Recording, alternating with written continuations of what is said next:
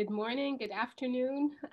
Welcome. Thank you to everyone for being here. Thank you for coming to the Inter-University Committee on International Migrations, Myron Weiner Seminar Series on International Migration. I know that I speak on behalf of the other members of the steering committee and myself, and I see a couple of them are here, Professor Ueda, Professor Turman, that we're just absolutely delighted to introduce our next speaker, Professor Kristin Surak, who has, an amazing array of accomplishments that I'm going to just briefly give you an overview of. So Professor Surak joined the London School of Economics in 2020 from SOAS at the University of London, where she was a senior lecturer, associate professor of Japanese politics. Her research on international migration, nationalism, and political sociology has been translated into half a dozen languages. In addition to publishing in major academic and intellectual journals, she also writes regularly for popular outlets, including the London Review of Books, New Statesman, New Left Review, Washington Post. She's author of several, her book, Making Tea, Making Japan, Cultural Nationalism in Practice, came out in 2003 and received the Best Book of the Year award from the American Sociological Association's Asian section. She has been a Richard B. Fischer Member of the Institute for Advanced Study in Princeton, a Fung Global Fellow at Princeton University, a Sainsbury Fellow at the Sainsbury Institute for Japanese Arts and Cultures, and a visiting professor at the Tokyo University of Foreign Studies, as well as a lifetime fellow of Clare Hall at the University of Cambridge. So you can see that we're exceptionally excited to have her here with me today. I can say more about her bio, but I don't want to take up more time. I will say that with the webinars system, we can't see you. I'm sorry we can't see the audience members, but we're really delighted that you've taken the time to be here. So please use the chat box. I'm going to be facilitating the question and answer. And on a personal note, I really love Professor Surak's work, and so I know that I can easily dominate the discussion, but I don't want to. So please, at any point in time, put questions in the chat box, and we'll definitely get to them. So without further ado, welcome, Professor Surak. Thank you for being here. Well, thanks so much for having me here. It's a real pleasure to be able to join, and be able to do this 5 hours away as well. And it's especially a pleasure for me too to be able to be a part of a seminar series that you're organizing, because so few people have done real research on this topic that I've been exploring. So it's very nice to kind of connect that way as well. So I'm very happy to be here. I've got a PowerPoint presentation, so I'll probably move into the share screen mode at this point in time. So that you can see it. Is this visible? Yes, it's perfect. Thank you. I'm going to take. All right. So back in the real world, let me see if, hold on. Yeah, here we go. So back in the real world, when we all used to fly, I'm kind of curious. Oftentimes when there's a physically co-present audience, I'll ask if anybody actually has ever done this, flown British Airways. Because if you have, what's very interesting is in the middle of the in-flight magazine, and this has been the case for years and years now, there's always an advertisement for citizenship in one of 3 Caribbean countries. There's also, here's an image of the departures area at the airport in Antigua, which is a country in the Caribbean, has a citizenship by investment program. And you can see at the very top, it's being advertised at the airport, right above the immigration booth. So if you're thinking about coming back, you can even come back to the island as a citizen.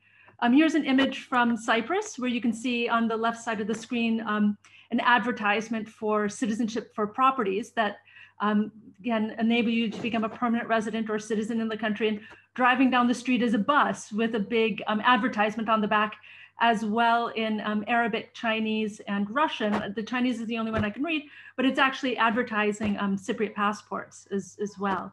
And in fact, thinking about this thing of citizenship, this possibility of buying a property or investing in something and becoming a citizen in a country is a part of a fairly large industry as well. So there's magazines, there's pamphlets, there's citizenship by investment books that are all about this idea of becoming an economic citizen, becoming a new citizen in a country simply by gifting money to the government or investing in something. I even have in the middle, you can see the booklet that the country of St. Kitts gives to all of its new global citizens, where they're delivering a tailor-made solution to your unique immigration needs that spend the focus of our CBI program, Citizenship by Investment, for over 3 decades. The St. Kitts and Nevis Citizen, that book, takes stock of our platinum standard milestones inspired by you as we endeavor to safeguard your deserved piece of paradise. And in fact, there's even whole trade fairs and global hubs around the world where both governments and service providers pitch their citizenship products. And you can visit the booths of various countries and learn about the different investment options. Here's another one in the Caribbean where you can see the key people running the various programs in the Caribbean talking about their concerns in managing how citizenship by investment operates. And there's even gala events like the Global Citizen Forum, which was set up in some geodesic domes on the Adriatic coast, where people like Robert De Niro and Cherie Blair, Tony Blair's wife, come out and proclaim the need for global citizens with entrepreneurial skills that we should all share. So this is the world of citizenship by investment. And it's a world that effectively turns T.H. Marshall on its head. So if you remember, T.H. Marshall famously observed 70 years ago in his essay, Citizenship and Social Class, that citizenship is the great equalizer. As he argued, it's a status that over time reaches downward to include ever poorer or excluded classes.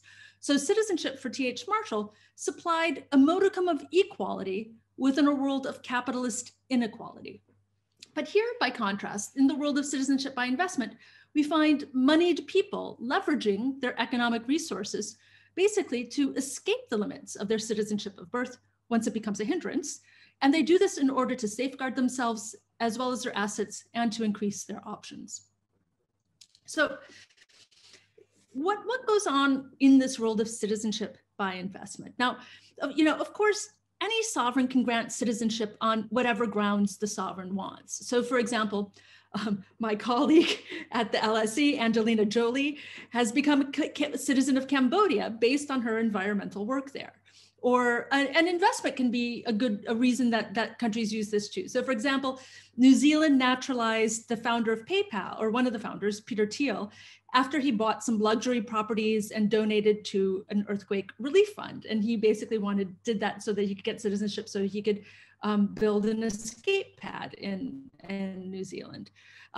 These are cases in which it's a very highly discretionary grant. It's very typically individualized, the basis on which citizenship is extended. Citizenship by investment, that was a little bit different from those kind of discretionary grants. So unlike discretionary grants, citizenship by investments programs are fairly formal. They have very clearly defined price points. They have clearly defined investment types. They have clearly defined timeframes, clearly defined background checks. It's not just cash for passports. There's an extended process that's relatively transparent and formal. You can find this on all of the government websites, for example. Citizenship by investment, which I'm looking at today, is also different from so-called golden visa programs or immigrant investor visas. So things like in the US, there's the EB-5 program, the UK has a tier 1 investor visa, Portugal and Spain have very well-known options. Because in these investor visas, what's on offer is residence and not citizenship. And even though some academics have argued about the increasing convergence of citizenship and permanent residence, there's still some very important differences between the two. So citizenship is inheritable. You can pass it on to your children, whereas residence, you can't. Citizenship comes with the possible access to a passport, whereas residence is just a visa in a passport. With citizenship, you can usually sell the investment after 3 to 5 years. And of course, you're still a citizen. It's a fairly sticky status that's hard to lose. Whereas with residence, once you sell the investment, the visa goes too. You can move in and out of residence much more easily as well. So that's important to keep in mind. I'm focusing mainly on citizenship by investment today. And I'll be talking about it based on fieldwork that I've carried out for several years Fortunately, most of it before COVID. Trying to understand how these programs operate, not just on paper, but also in practice. So I traveled to 16 countries on 4 continents, and I attended lots of industry conferences. I did over 100 formal interviews and many more informal interviews with people involved in all sorts of layers of the program, as well as talking to nationals of these countries about what they think about this as well. So I'll start off by in trying to unpack what this global market in citizenship looks like. I'll start off by talking about kind of the supply side and the demand side of these programs. So first I'll do supply. Where are these programs? So currently there's 15 countries in the world operating schemes of some sort. I tend to focus on ones that have much more formalized programs. I know there's some that kind of are playing in the gray quite a bit, where it might be hard to figure out what date the program started or who's in charge of issuing the passports, or even in the things that that Professor Nuria has looked at, even things that are questionable under international law. I usually don't include those as formalized programs. So formal programs, bring the number down to about 12 right now. You can see that most of these countries are former British colonies, and they have common law provisions and something of an offshore industry. And that's usually important in terms of networks and getting the word out. But this is changing too, because there's been the spread of programs in the Middle East with countries like Turkey and Jordan. And Turkey is really dominating the scene right now. I won't be talking about it, but because it's a much more recent development, but it's been hugely important today. And then there's other cases that tend to be, as I mentioned, sort of a little bit more in the gray. They lack clarity. They're a little bit more ambiguous, et cetera. So I'm focusing really mainly on these formalized programs. And there's a number of countries that are coming on board as well. So Egypt recently passed a provision.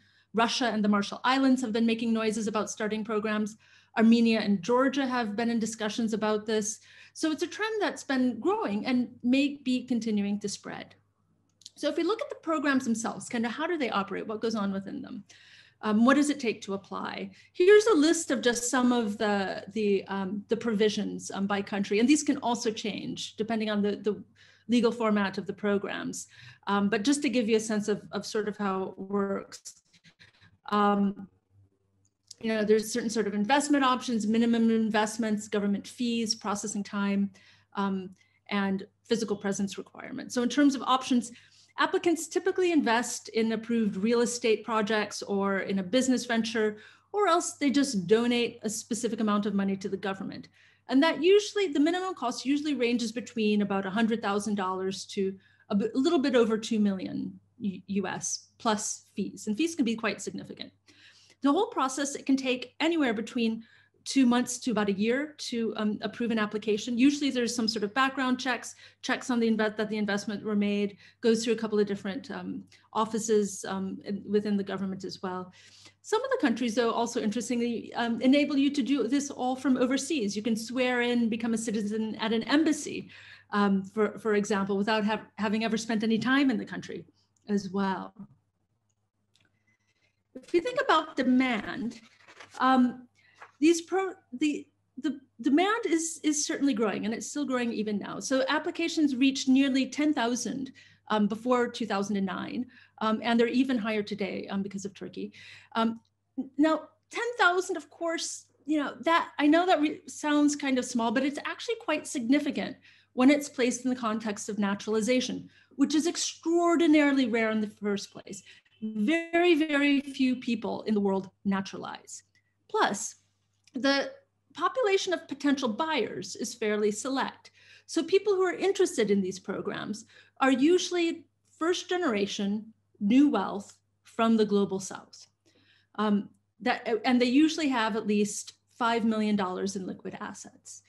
And that number is in the ballpark of about 700,000 people. So within that population, 10,000 or so is actually much more significant. And it's important to keep in mind as well that In most cases, family members are added to the applications too. So for every main applicant, there's usually an additional 1.5 people naturalizing as well. So you can, multiply those numbers. And from this slide, you can also get a sense of the difference in proportions, with the Caribbean options that are much cheaper being much more popular than the more expensive and somewhat more restrictive European options as well. If we look at demand, looking at where people are from, you can see that most people who apply, and this is across the world, this is not a complete slide, most people who apply in general are from China, followed by Russia and the Middle East. And here you can see how different sorts of people channel into different places in some ways based on where they're from. So Russians tend to go for Cyprus. There's been longstanding Russian-Cyprus connections. Middle Easterners tend to go to St. Lucia, for example, and there can be a number of factors behind those patterns. I won't go into too much detail about that today. China, I should explain, doesn't show up in the numbers very well. Because part of that's because countries with a lot of Chinese applicants tend to be reluctant to release information. And that's largely because China forbids dual citizenship. So countries that are usually popular among the Chinese are also countries that tend to recognize the diplomatic status of Taiwan rather than China, which is the case with St. Kitts, for example. And it's also one of the reasons why St. Kitts never releases statistics on just who's applying.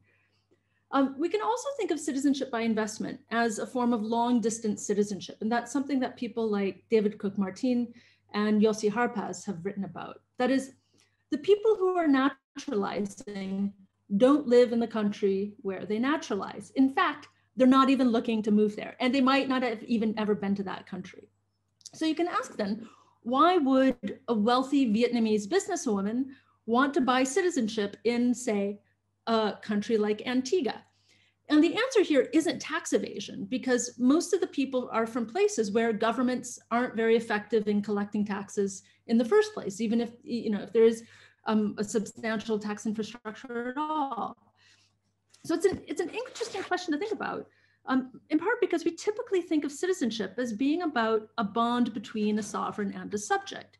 We tend to think about it as the rights citizenship grants within a state.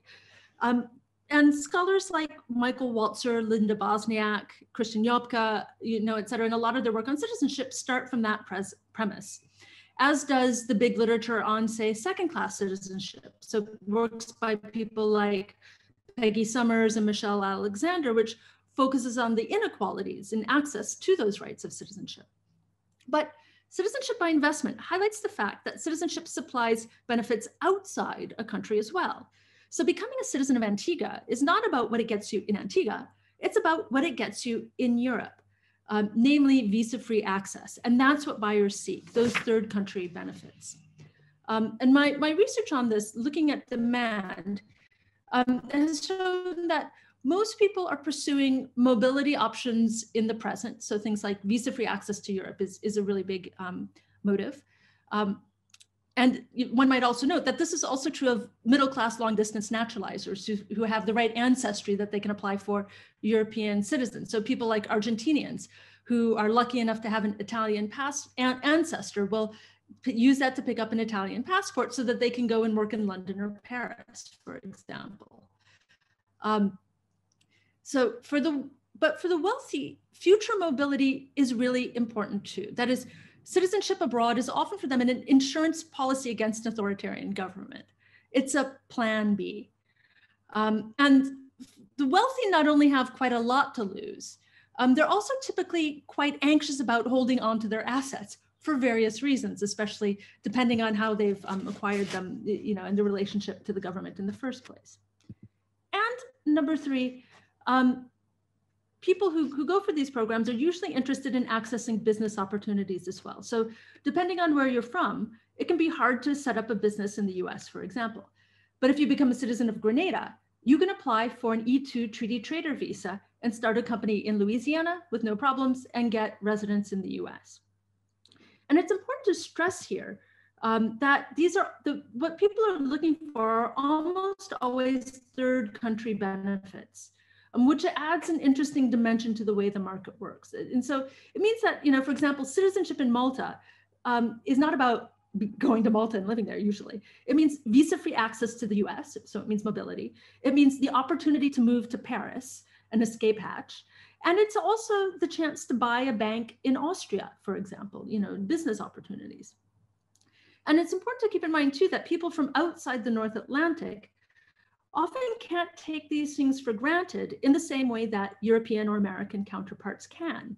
There's a substantial inequality between citizenships as well. And that's one of the reasons for demand too. So, of course, though, in talking about this, we also need to keep in mind that many buyers are very wealthy in the first place, precisely because they're nationals of, say, China or Russia at a particular historical juncture. So it's not as though they're simply completely victims of an unequal world of borders. I think the story is much more complicated than that. And it's precisely this dual system of inequality, both between countries in terms of what citizenship gets you, and within countries, between the have and the have-nots or the have-much-mores even, that creates the demand for citizenship by investment. So to unpack a little bit more how citizenship works as a commodity, all of this begs this question of how it is in the first place that a sovereign function like citizenship can be brought to market. I mean, how is it that the state can sell something that is seen as so intrinsically a state right? Something that even in international law, there's very little about naturalization procedures for states. There's very little that binds them. So how is it that citizenship can be brought to market? And the story isn't so exactly straightforward as one might think. So if we look at the literature on states and markets, we can see that traditionally, states have been seen as setting the rules of play and acting as sort of the guardians against market fallouts. In sort of neo-institutionalist approaches, the state is effectively seen as a market enabler. And here the work of people like Neil Fligstein, Frank Dobbin, Kieran Healy or so really works within this paradigm. There's also a big literature on neoliberal transformations of the state. So people like David Harvey, Aiwa Ong, Wolfgang Streeck, they look at how states have ceded control to markets, or how the political sphere has become recast, or how it's become colonized by market logics. And we do see that to some degree in citizenship by investment too. But neither of these strands, which is looking at the relationship between states and market, neither of them tells us much about how a market in a sovereign prerogative is possible in the first place. And it's an interesting challenge too, because with the commodification of sovereign prerogatives, the state is not only the key rule maker of the market, which we know from other work, it's also the sole producer of the good. Only the state can produce citizenship and have it be legitimate. And this raises questions then about legitimacy and credibility that market actors need to manage, because the state is effectively wearing two hats. The state is making the rules of the market and it's the only entity that can produce the product. And this challenges conventional assumptions that separating those roles helps mitigate conflicts of interest and helps to stabilize market transactions. So it creates kind of a multiple hat problem. How do states solve this? And here I'll sort of intimate the answer that I'll get to at the end of sort of a historical examination of the evolution of these programs. But basically what happens is that the state creates distance between these two roles, between making the rules and producing the good, by shifting elements of review and of implementation to separate agencies, to external firms, and to other third-party actors. So it's no longer just the executive that's dealing with these matters any longer. And what happens then is you get a division of labor on the one hand, and the outsourcing of oversight to due diligence firms and the like, that separates the executive of the state from the operation and the supervision of the program. And this has been crucial to the development of these formal citizenship by investment schemes. And what's interesting too, I'll bring this in a little bit at the end, but flag it here, is that it's also observable in other cases of sovereign prerogatives going to market, like the development of a market in sovereign bonds. There we also find the institutionalization of a division of labor that's necessary as the market expands, as well as the involvement of third-party actors in order to secure the credibility of the market. So how, how do you know you're going to get your money back from a state? Because the state has sovereign prerogative around that. There's Moody's and Standard & Poor's out there to tell you that you will. So basically, we have in these cases sovereign prerogatives going to market. There's an authority vacuum that emerges, and third parties move into that in order to facilitate a competitive market around it. And it's interesting to see, as this is something that's moved in and transformed the global market in citizenship by investment. And we can see from looking at the prehistory of citizenship by investment, what it looks like when this doesn't happen. So if we look at the origins of citizenship by investment, the birth of CBI, you can see it as emerging in the early 1980s in Hong Kong. After 1984, when it became clear that the UK was handing over not only the territories on the mainland, but also Hong Kong Island proper, there became this huge sort of rush and concern to try to get citizenship somewhere else in order to secure their capitalist gains and opportunities as well. It was a huge booming market with all sorts of stuff going on. There was even a local magazine called The Emigrant that advertised various exit options. And within the scene of people looking for exit options, countries like Nauru, Vanuatu, Tonga began selling citizenship, or basically passports. They sold an estimated 14,000 passports for anywhere between about $5,000 to about $50,000 each. But in looking at the scene and the nature of these sales, they were largely secretive and defined by a lot of ambiguity. So if we look at the Tonga case, Tonga revised the law in 1984, which gave the king of Tonga full discretion to naturalize foreigners. What happened? Middlemen opened up shop in Hong Kong, and they sold over 8,000 passports outside the knowledge of the Tongan Immigration Office. And the proceeds of the sales ended up not going into Tonga, but the bank accounts in North America. And there was no formal process, no credibility. And when news got out, there were unprecedented street protests that brought down the prime minister. So it was this sort of kind of shady dealing where it's kind of unclear. One hand of the government doesn't know what the other one's doing. It could just be embassies selling extra passports. There were international criminals showing up at airports with Nauruan or Vanuatuan documents. Imelda Marcos even was flying on one. Thousands of passports went missing, et cetera. And the bulk of the sales, a lot of it was really going on in the Pacific, but other countries began following suit. So in 1984, St. Kitts added a channel in its Citizenship Act as when it got independence from Britain. Lesotho in Southern Africa started selling citizenship from its consulate in Hong Kong. Belize and Grenada opened up discretionary channels until the US pressured them to stop following September 11th. And even Ireland had a fiscal naturalization stream that it ran throughout the 1990s. However, the government closed it before, I think it was 1998, because there were a lot of problems with fraud and difficulties in showing the actual economic benefits of the program. And from this quote from a debate within the Irish Senate, you can get a sense of just how murky the scene kind of was. So as one of the senators was saying, the scheme was apparently perfectly legal in that it broke no law. But the basis for it was not set down either in the form of legislation or ministerial order. It worked entirely within the scope of the discretion available to the minister of the day. It came into being with an informality that's quite staggering, particularly in view of the importance of the issues involved. There seemed to be no rules governing the scheme at all. So in these early years, it was a fairly murky world, a business that involved usually only countries, pretty small countries on the periphery. Ireland might be the arguable exception, but it's also still kind of, on the periphery in some ways too. But what's interesting in moving beyond this is that the global core would get involved too, but in a slightly different way. So global core countries, wealthy countries in the West, for example, began offering not citizenship, but residence. You still had to do the time to get citizenship. So Canada really kicked things off when it launched its Federal Immigrant Investor Program in 1986. And for this, Vancouver was really a hot spot.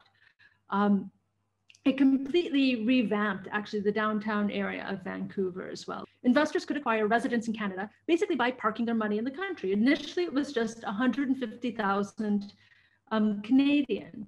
And in exchange, they would get a conditional residence visa that became permanent residence after 3 years, and then they could apply for citizenship.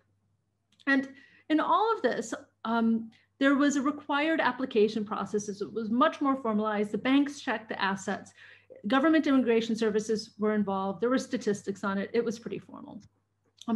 Throughout the course of this program, which was hugely, hugely popular, the price went up over time. It eventually reached about 800,000 Canadian dollars. But banks got involved with processing the applications, and they worked out financing as well. So the actual price came down in terms of what people really paid. And the result was a hugely, hugely popular program. It produced over 200,000 new Canadians or permanent residents over its history. And you can see the change in time in popularity. The big drop we see in the 1990s was due to a review of the program, followed by an increase in price and stricter enforcement of the rules. And it's also in looking at all these permit issuance data, it's also important to realize that sometimes it can take even a couple of years for a country to issue a permit. And sometimes they can do that on a deliberately slow basis, slowing down the numbers that are coming in. So it's not an actual reflection of demand. But Canada did pretty well off of this, and other countries began to take note. So the US followed suit. In 1990, it started its EB-5 investor program, where you invest. Now the price point has gone up, but it was for many, many years you invested 500,000 in the US, and you could get a green card, with a lot of there were a lot of complexities in terms of how it worked, but that was the basics of the program. The UK had a program. Australia rolled out a program very early on. Now, in fact, almost half the countries of the European Union have these sorts of programs. But what we see then, basically, so we've got a set of these sort of discretionary, somewhat dodgy economic citizenship channels in more peripheral countries. And then we have these more formal residence by investment programs in the global core. And it's within the space between the two that we see the emergence of citizenship by investment. So basically what happened was in 2006, a Swiss wealth planning company called Henley & Partners basically borrowed from both of those sort of types, the discretionary economic citizenship and the immigrant investor visas, to create something new. He went down, so Henley & Partners went down to St. Kitts and suggested how it might expand their discretionary economic citizenship stream into a formal citizenship by investment program. So St. Kitts did have allowing naturalization based on financial contributions, but basically it was the foreign minister running a law firm that gave a few dozen passports annually to Americans avoiding taxes, and sometimes to some drug runners in South America. It was kind of there, but the numbers were really small, sometimes even less than a dozen per year. But under the advice of Henley & Partners, the government began to elaborate and standardize the whole process. So it set up a private entity, a citizenship investment unit, or set up a private entity, a private fund to manage the funds coming in. It created a system to license service providers who are handling the applications. It created a separate bureaucratic unit, a CIU, Citizenship Investment Unit, to vet the applications and have focused, dedicated bureaucrats doing this. And then in the end, all the approvals had to go through the cabinet rather than just be approved by the prime minister. And looking over its shoulder at the US, because of course it's third country interests that are very important to this market, the government outsourced its background checks to American due diligence firms. So to say that you guys should be able to make sure these people are clean. And the US was also not happy about possibilities of money laundering through the program. So St. Kitts established two clear investment possibilities. One would be contributing 250,000 US to a government development fund, or purchasing approved real estate worth at least 400,000 US dollars. And in return, you would get citizenship in a couple of months plus fees, plus background checks. So the result of all this wasn't exactly cash for passports, but really an extended process with a clear division of labor, clearly defined procedures, clearly defined price points, clearly defined investment options. And this sort of formalization was required for the program to scale up. Then what was very important, so this happened in 2006, 2007. Then in 2009 came the big bonus. St. Kitts got visa-free access to the EU, which is valuable for any sort of Russian oligarch or Chinese nouveau riche. So rather than having their passport sit in, if they're traveling across the EU, rather than having their passport sit in embassy after embassy as they're trying to get travel visas, they can just go on a passport from St. Kitts and get in. The government also contracted Henley and Partners to advertise the scheme in exchange for a very nice commission of about $20,000 for every application that came in, which was a pretty good incentive for Henley and Partners to promote the program. So it started a citizenship conference. It bought advertising space in The Economist magazine. It set up international passport rankings. It created a Global Citizen Award and founded a Global Citizen magazine as well. All this stuff, these accoutrements, kind of creating elements of the market. But most importantly, the firm began promoting the program among personal wealth managers and global banks and major accounting firms. And these places, which would have a very wealthy clientele looking at, various options for themselves, they could then they were already doing, say, applications for Canada, but they could now line up St. Kitts citizenship alongside, say, the Canadian or the American options. So in this, with all these transformations, citizenship in St. Kitts was no longer a murky venture, but a legitimate option. And importantly, it was one that wouldn't raise warning flags for the risk divisions of these international banks or major accountancies or law firms. So in kind of encapsulating this shift, a lawyer at a Big Four accountancy described it saying that in the early 2000s, a client had asked her about these sorts of options. A client had heard about them.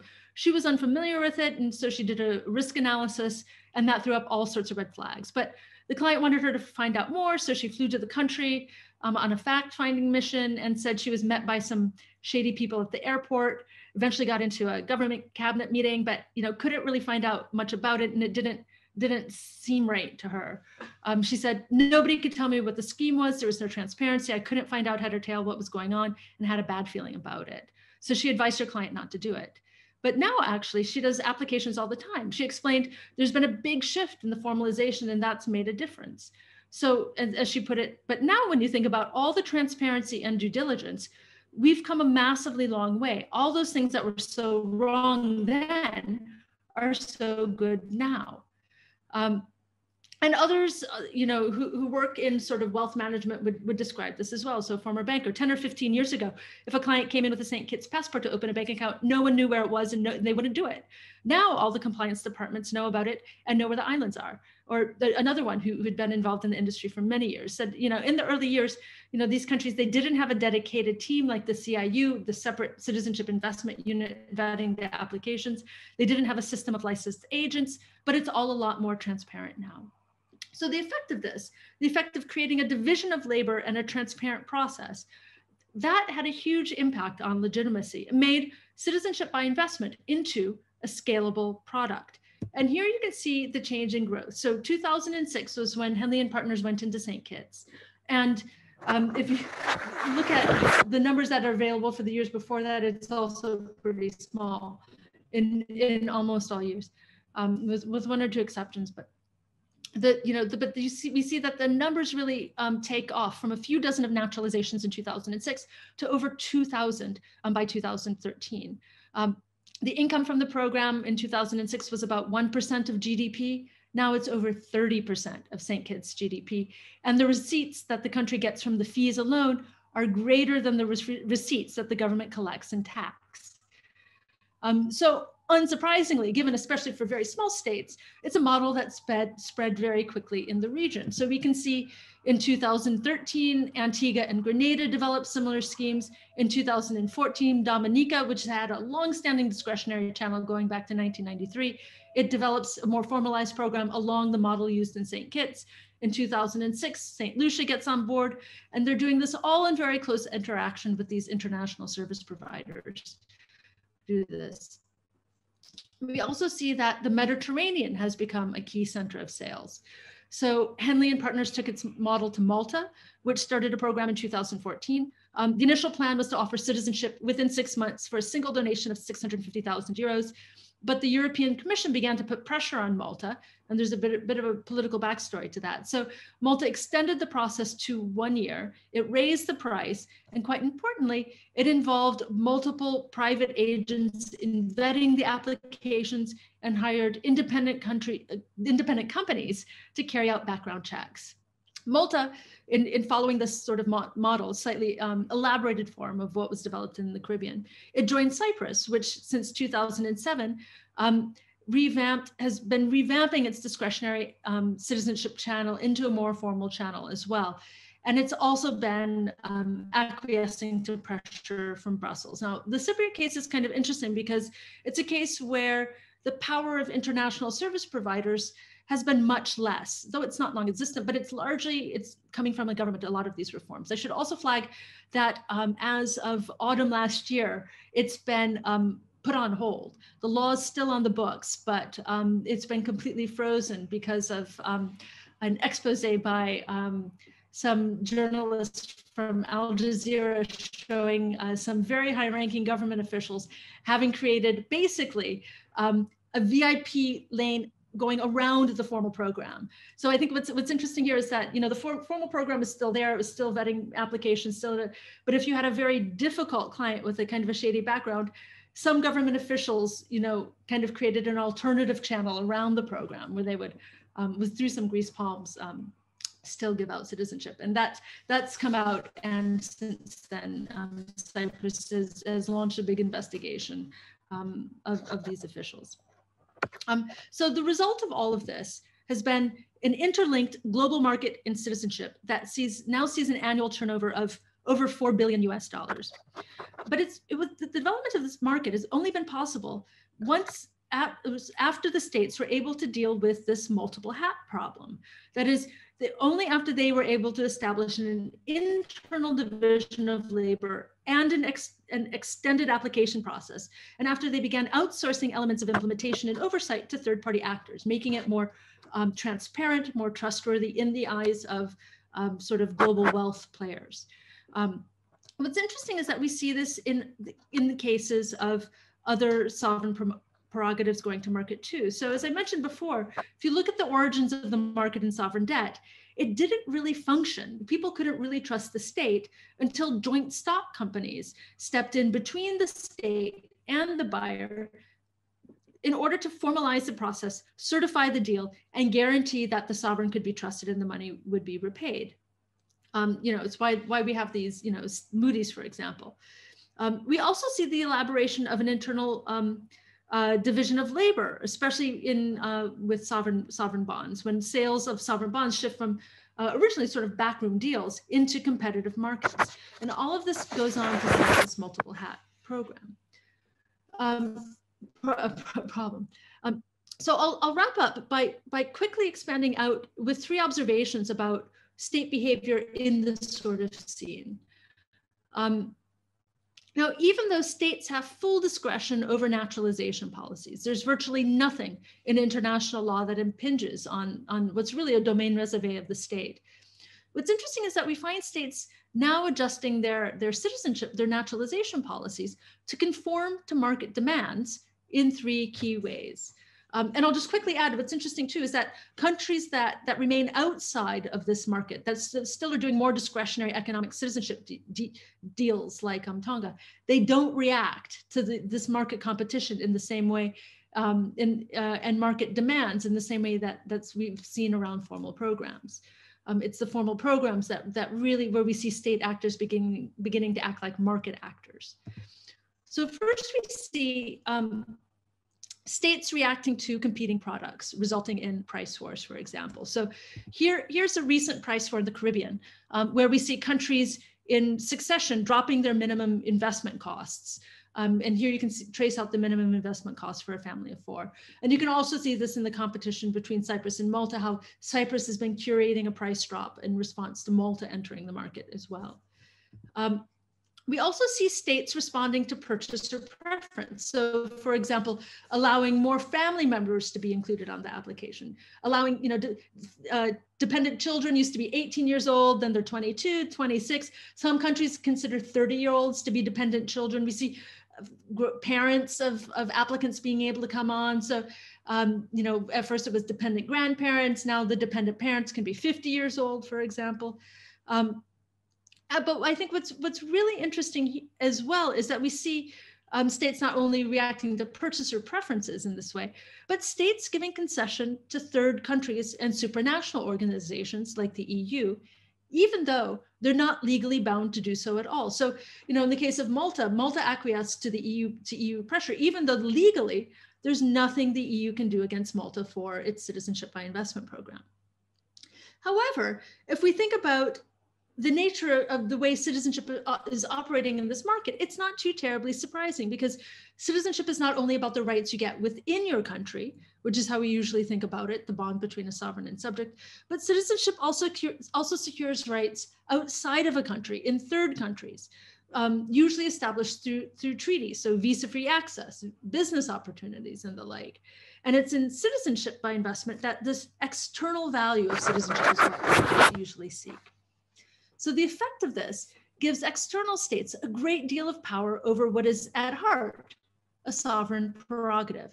And that's why, even if a measure of legitimacy has been achieved, one that's enough for actors in the market for it to work, it still can't be taken for granted by those involved in its sale.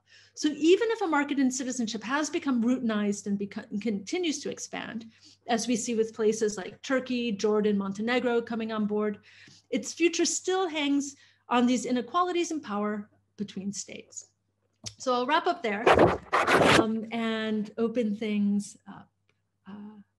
And I'll stop my screen share as well. Great, thank you. That was a tour de force. I have so many questions that I've typed up, but we also have already questions from the audience. I also, Professor Weda and Professor Turman, who are other members of the steering committee, might join they're here. I don't know if they might intervene and ask a question too. I think, what's so fascinating about your approach is that the dominant narrative, our understanding is, this is just high net worth individuals looking for tax evasion. And I think you show on both the supply side and in the demand side very effectively how that's not really the story we're seeing, and that it's actually a lot more political than economic. And I think that one of the there's also a really interesting way that you're working with time in this argument that I found fascinating. So I have like a couple of different threads that I'll bring up as we discuss on some of the analytical side. But I do also want to first privilege the audience questions. So Vinette Sharma, thank you, Vinette. You gave us 4 questions, so I'll try to combine a few of these. And so he's asking, or she's asking, sorry, I'm not sure. How is citizenship and purchasing it as a commodity leading to lowering the quality of education, and institutions as wealthy are using this to like move up the hierarchy? So, but kind of getting to the questions of how this may exacerbate inequalities. Another question that is, how is citizenship a cause of economic crises as lots of immigrants take jobs away from residents, leading to dissatisfaction and frustration among natural citizens? So perhaps one way of answering that would be to kind of come back to these ideas of scarcity and managing scarcity, and how this leads to kind of competition. The next question is, there is a perception that citizenship policies are leading to issues of inequality, money laundering, and innovation being negatively impacted, such as affluent citizens indulge in round tripping and using political lobbies to run the system for them than rather for the masses. And then finally, is citizenship as a commodity causing erosion of democracy, capitalism, and also the rise of populism and nationalism, which is leading to authoritarian leaders? So I think all of these questions kind of point to inequality, relationship with a host society, and then also some of the political outcomes. I see that we have other questions, but that's probably enough for the first round? What do you think? That sounds good. Yeah. So I think it's what's important to keep in mind with this is that in the vast majority of cases, the new citizens don't go to these countries. And if they do, oftentimes the countries kind of want it because they've got a lot of money and they can spend it. So especially for the Caribbean countries, these are small countries dominated by tourism, and especially, they have to import everything. They get a lot of cruise ships, which are also terrible for economies because people aren't on the island spending stuff. So they're like, yeah, come, we want our investor citizens to be our best new, like tourist citizens, like come and spend time here. Most of the time they don't. They'd rather be in Dubai or London or, any one of a global hub. So that I think that's one of the important things to keep in mind, that it's not citizenship in terms of immigration. It's completely de-linked from immigration.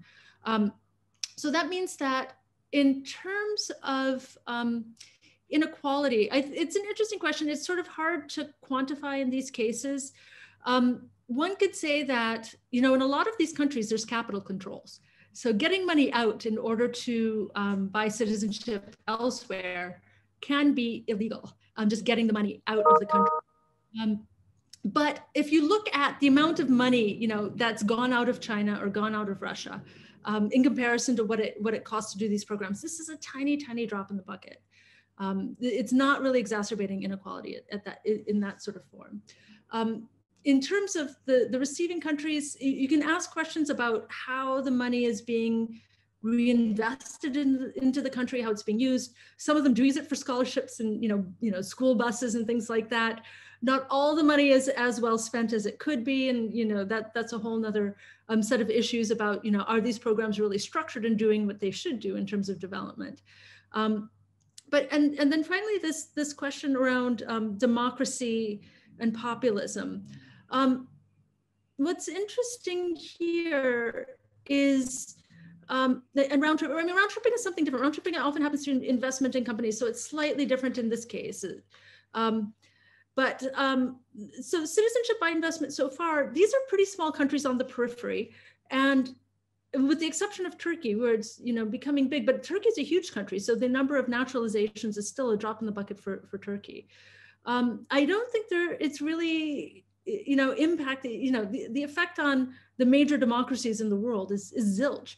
And, the undermining of democratic participation is going on anyways. Look at voter turnout in the US, look at, oligarchy in the US, and the US doesn't have a citizenship by investment program. So I don't think it explains that much in terms of general, global trends in citizenship. But I think it's an interesting sub area that can illuminate a lot of really interesting dynamics.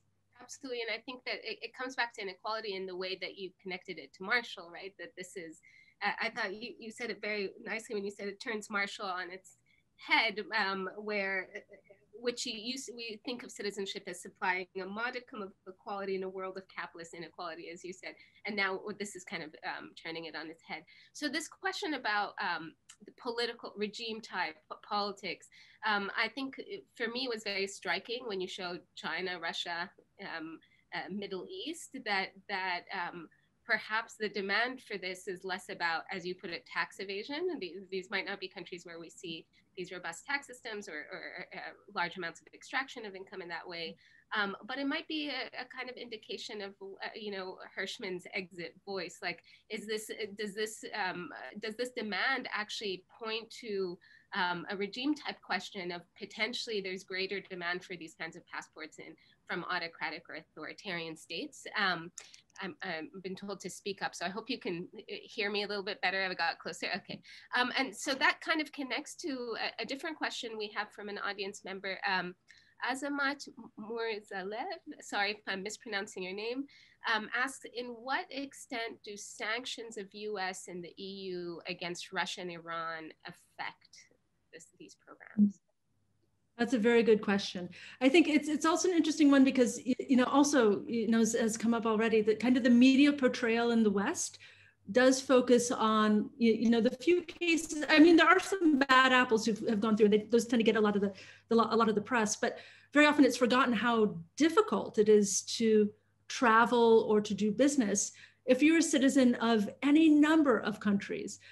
So if you're a citizen of Pakistan, you get visa-free access to about 30 countries. If you're a citizen of Japan, you get visa-free access to 180, which is a big difference. It's a huge difference in terms of what you can do. And definitely with sanctions, this has been, it's shifting because the US is putting more and more pressure on these countries in terms of blocking the possibilities to use them as sanction workarounds.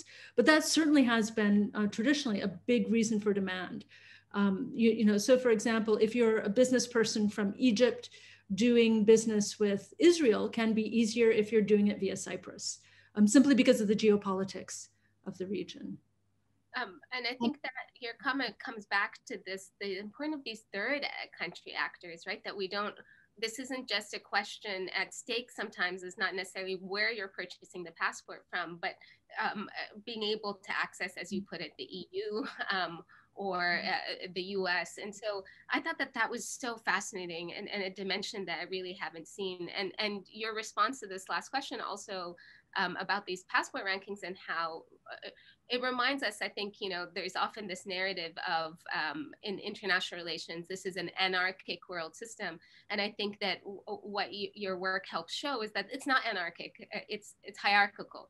And there's an entire political economy that emerges around the fact that mobility is highly unequal.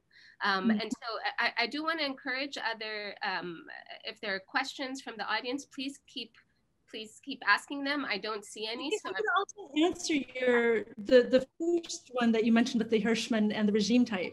Yeah, there are questions coming up too, because that's also been an interesting development too, especially post-COVID.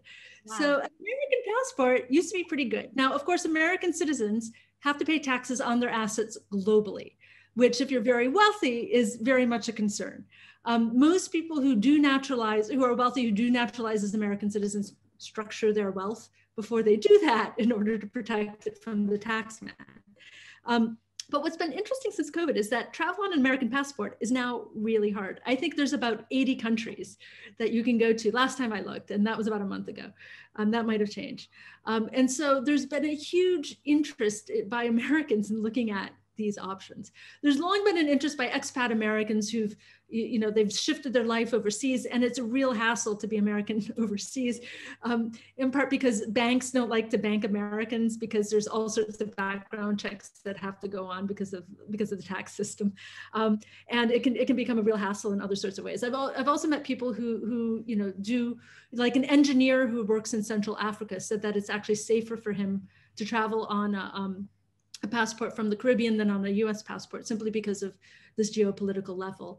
And so, yeah, for me, this is what's really fascinating, the way that, there's all sorts of, the inequalities are just not the straightforward inequalities that we usually see. There's all sorts of power inequalities, wealth inequalities, hierarchical inequalities that are striated across, these fields that get illuminated in the scene. And monetized, right? It's that's where these, what I think is fascinating about these programs is it wouldn't make sense if mobility was equal. Like that what we're capturing, what we're monetizing is precisely the differences in inequality that are global. And I think that your explanation of the role of Henley & Partners is fascinating. And you can see that they're big in this space, but I think what you've shown is, how key they were to institutionalizing this market and making it something that could be monetized. So again, I don't see questions. So I'm going to ask. I'm going to be selfish and ask a bunch of questions. I can build on that real quick too, because one of the things I also found that's interesting. I'll just real quick. Is that the opinions of people in different countries about this, what locals, residents in these countries would think about it. And I would always ask, I never spent, months, I'm not a proper, anthropologist in all of this, but in a place like St. Kitts, 19 out of 20 locals whom I spoke to were okay with selling citizenship. They might have thought that it's a very highly politicized, like there's, they might have thought the present government was doing a great job and the previous government did a terrible job, or the previous government did a great job, the present government did a terrible job.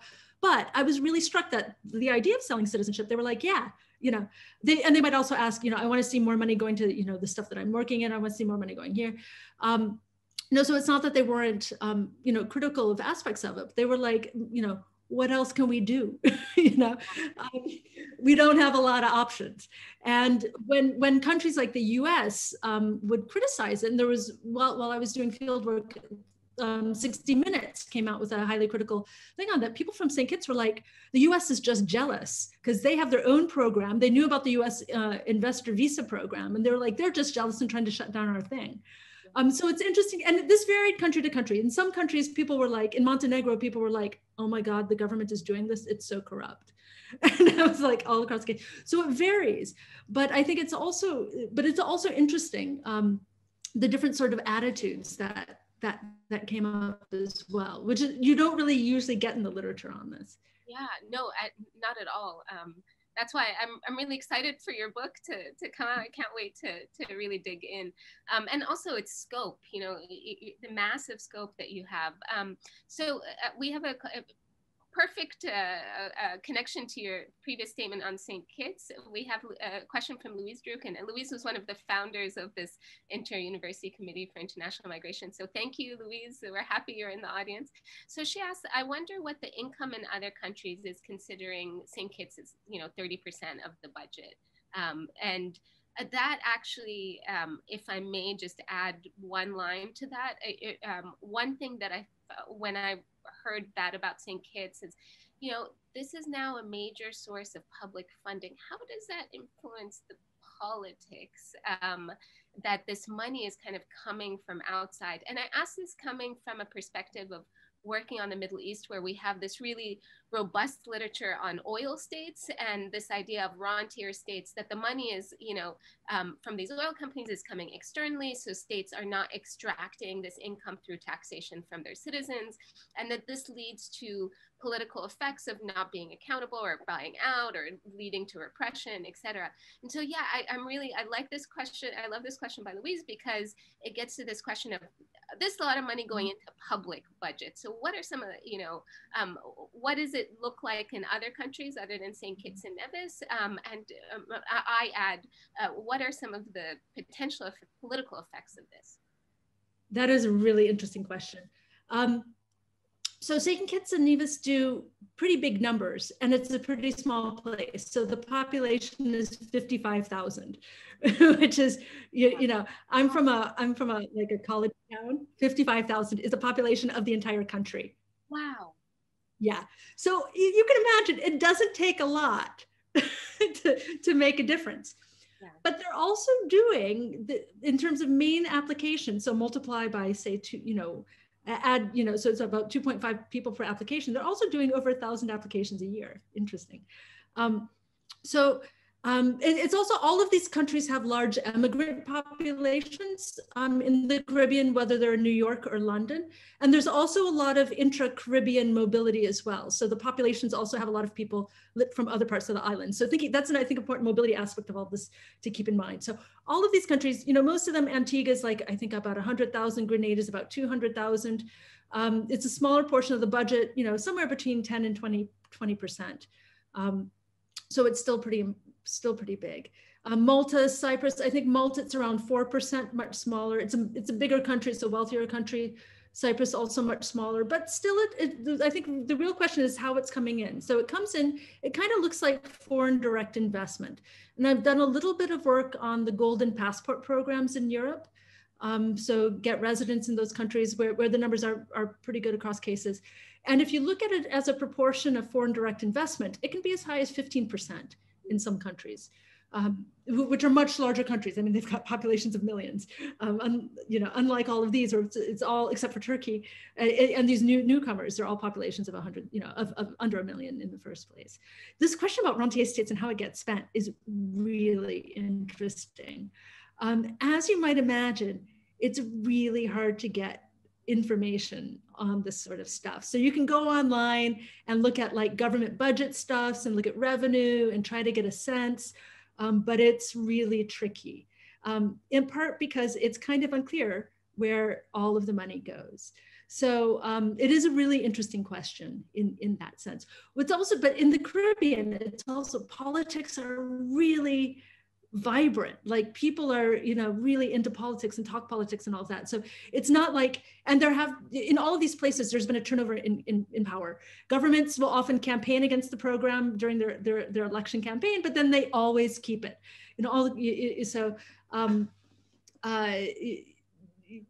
So in that sense, it doesn't seem to be, they haven't created rentier, like monarchy style rentier states. Yeah. Although thinking about it through that lens, I think is interesting.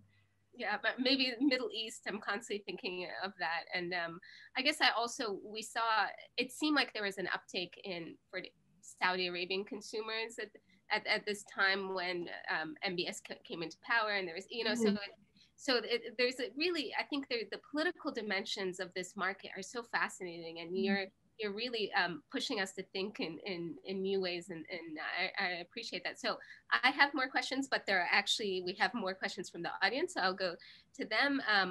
Vinette, because we've had 4 from you already, I'm going to go to the 2 others that haven't had a chance to. So Andre asked, how different is the Singapore situation from Hong Kong? So if you can speak to that, I'm not sure if that makes sense, but maybe we need some clarification. And then from Vivian, she says, hi, Kristin, thank you for a very interesting seminar. It's a niche field of migration research, and it's very intriguing to learn about it today. Would you be able to talk more about the emerging countries interested in entering this market, considering many island states do not have much industry, so this is a good source of income? Why are countries like Armenia also talking about this?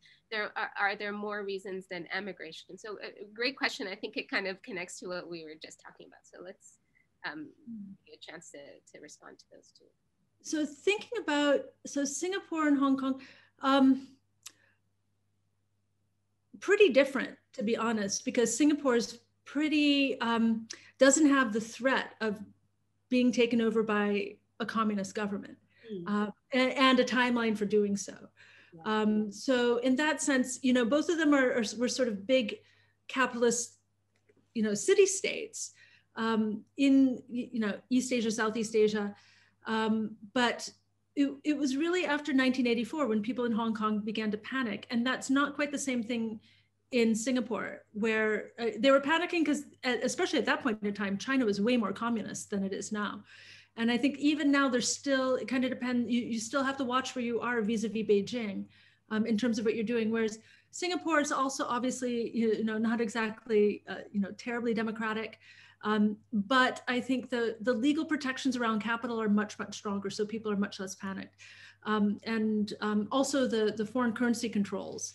Like Hong Kong has for a long time operated as the way that the channel for money to get out of China.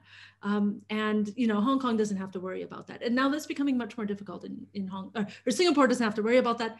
And now that's becoming much more difficult in Hong Kong as well. So even now, like since the umbrella movement and the more recent protests in Hong Kong, there's been huge demand in people looking for more options to get out.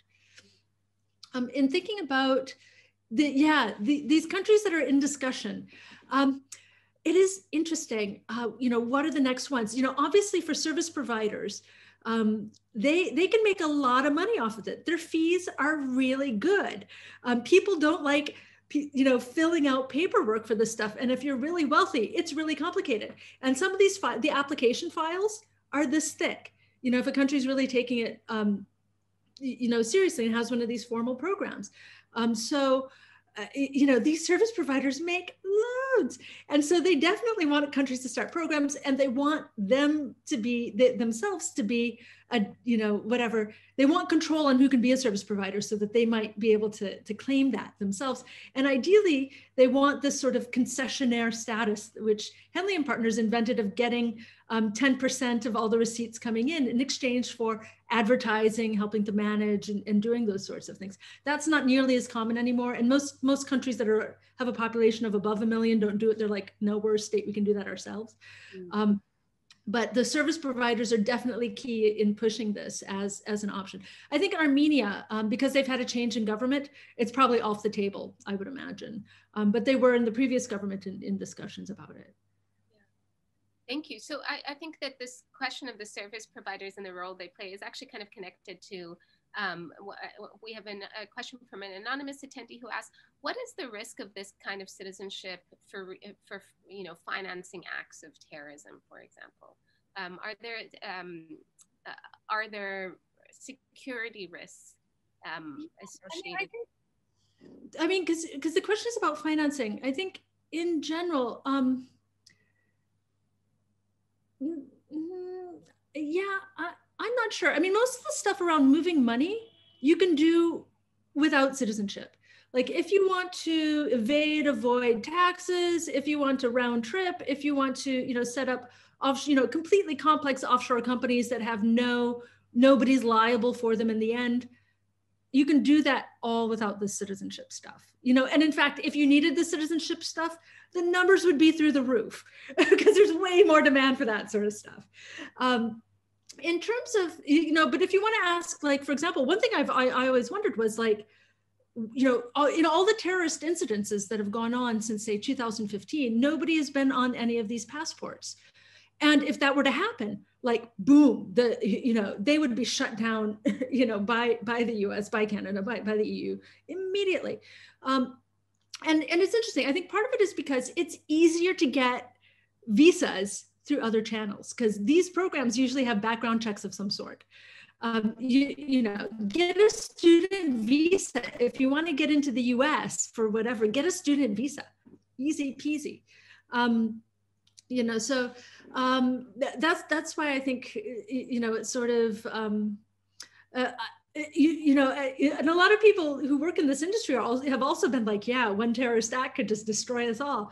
Yeah. But it's I think it hasn't happened. I think because the due diligence is more present than it is in most ways that people look for mobility across borders. Absolutely. And I think actually that response really makes me think of this narrative of like refugees posing a terrorist threat, whereas when you look at what actual refugees status determination looks like, the amount of paperwork and time, there's just so many easier ways, like you said, on a tourist visa, or to be able but it's interesting because I think that precisely these are the kinds of programs that we kind of point to and say, could there be kind of black market going on here? I wanted to ask you about the supply side and what is being, well, two questions. One is kind of a comment. I really appreciate the way that you're using time. I think that when you were distinguishing between the citizenship by investment programs and the residency, you said these make people still have to do their time. They still have to sort of be present. So there's a question. I think what's fascinating about this market is it's very much about speeding up time that it takes, speeding up the all of the legwork that has to be done before you travel, and monetizing that and showing how people are willing to actually pay those premiums. And I think of kind of a parallel market with these visa processing centers that have now become really, I know about them because with a Bahraini passport, you need a visa to go anywhere. And so, often it's these third parties now that are taking our fingerprints and taking a cut from both the state and the individual in order to process these visas. So I think what's, you're looking at between the citizenship by investment, the investor visas, and then these kinds of visa application third-party centers. There's a whole industry here that's about speeding up mobility, and but you also use it in a really interesting way when you were giving us those quotes from the bankers, for example, about how there seems to be a particular moment in time where the institutionalization of this market makes it so that more actors can enter, and so lots of interesting, that's more of a comment, lots of interesting ways that you're using time that I really appreciated. And then the question is, now thinking of the supply side, So I understand the incentives, states make an income out of having these higher mobility scores because they can sell these passports. How do they get higher mobility scores? Do you see that the states that are selling passports are now, for example, investing time and effort on a diplomatic side to open up these visa waivers? What's happening with these visa waivers? Are these like quid pro quos with other agreements? It seems to me like this opens up a whole range of mobility diplomacy that emerges in order to increase the international value of your national identity documents. Absolutely.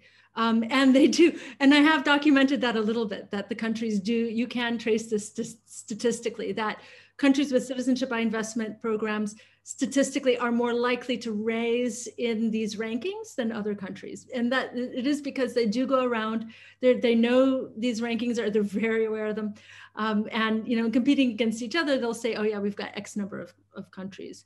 For sure. No, of course, most people don't care about visa-free access to Papua New Guinea or French Guiana or whatever, Mauritius, but they're kind of easy to get. So so these countries do. The prime ministers often, when they go abroad, they do use this now as a possibility for talking to the other heads of state and trying to get visa-free access. So we have, thank you for that. We have two more questions from Vinette.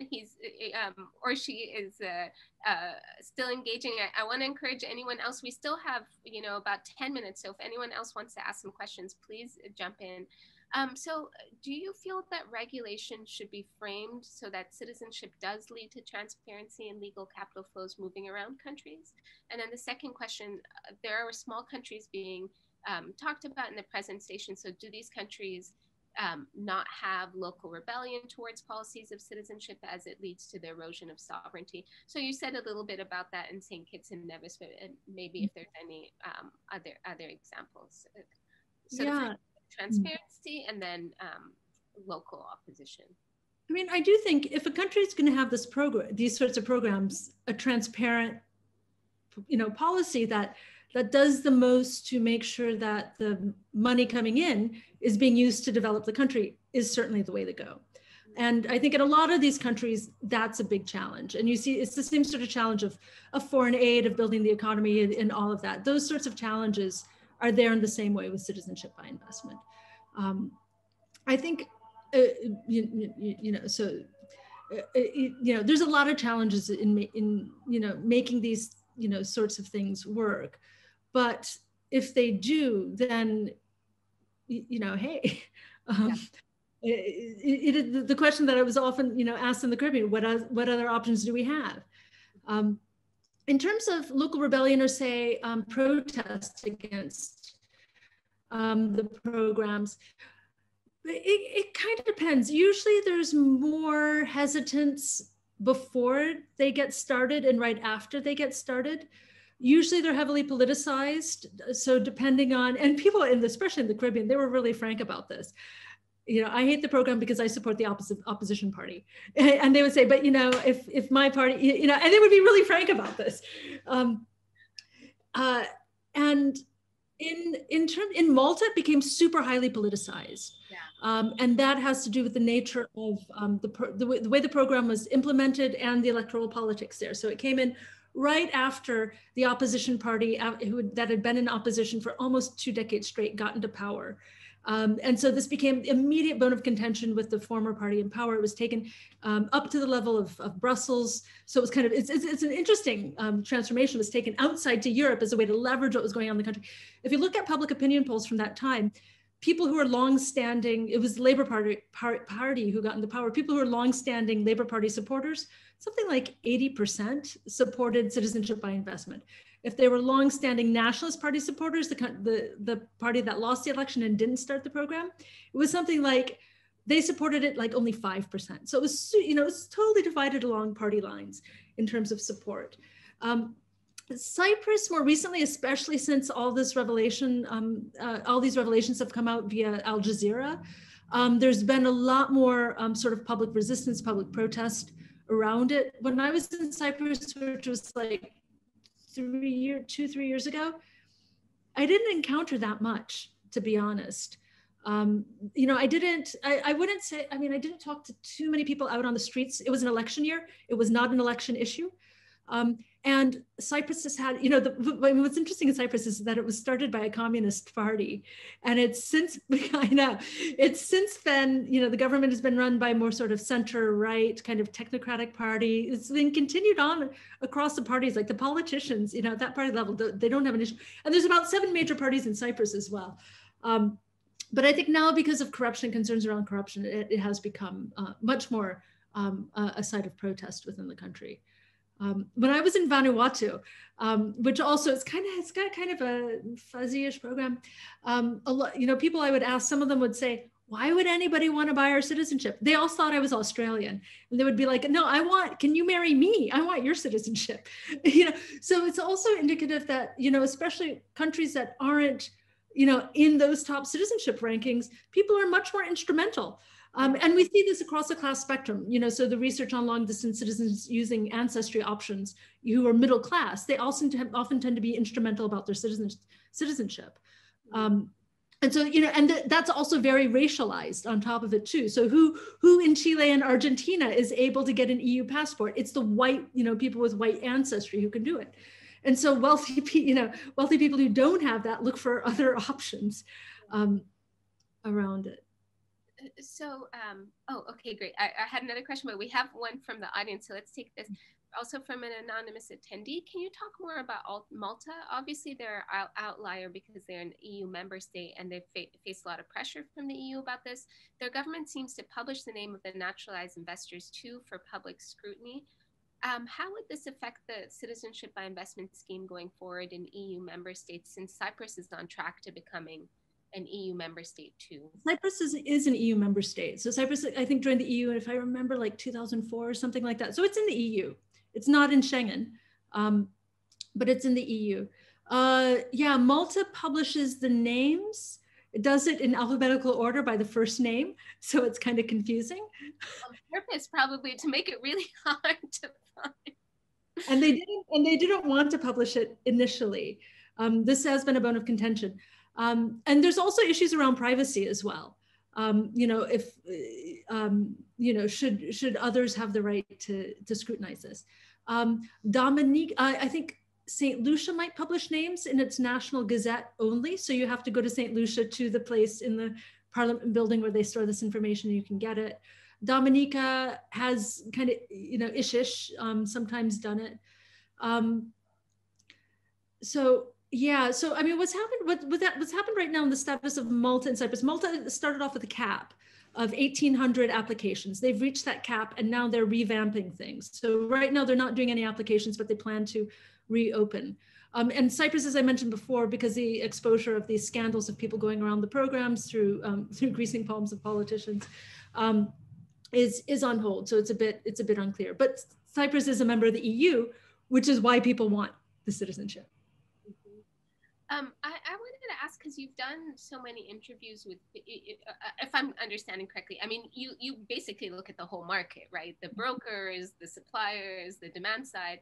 And so from the demand side, I realize that these programs are quite expensive. Does it feel like there really are the ultra wealthy who are making these decisions?